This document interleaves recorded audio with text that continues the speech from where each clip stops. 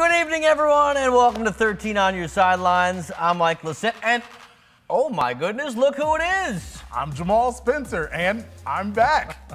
We have an action-packed night for you, starting with our game of the week. Caledonia looking for its first 3-0 start in 9 years. First, though, they got to go through Grandville. OK Red rivals clash at Ralph E. Myers Memorial Stadium. Caledonia came out ready to take on the Bulldogs, and so did the student section with a Hawaiian shirt night. Wow. Good night for that. Fighting Scots fired the first shot. Junior quarterback Mason McKenzie leads the Scots, fakes the handoff, takes it down the middle himself from 35 yards out.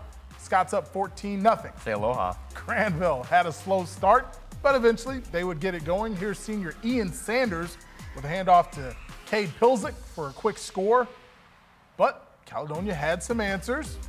McKenzie kept firing right back, so again, he's going to take the ball up the middle, going down the sideline, gets a block there.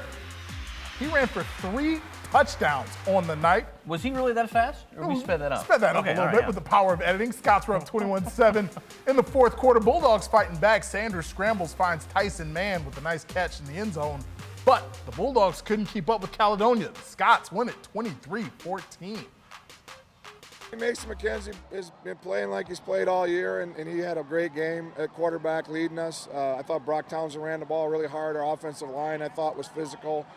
And then the defense, just go back to the defense. I mean, to hold that team to 14 and, you know, what they did last week is really, really impressive, and I'm just really proud of our kids. Grandville put up 50 last week, by the way. Scots are a perfect 3-0 for the first time since 2012. They face East Kentwood next week.